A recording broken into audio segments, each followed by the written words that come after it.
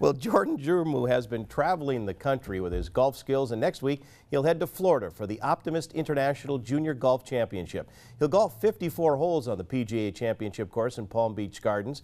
Jurmu will compete with 84 others in his age group in July 18th through the 20th. Jurmu qualified for the Nationals by getting first place, shooting an 84 in Wisconsin. The 13-year-old says the competition won't be easy, but he's been practicing every day for 8 to 12 hours.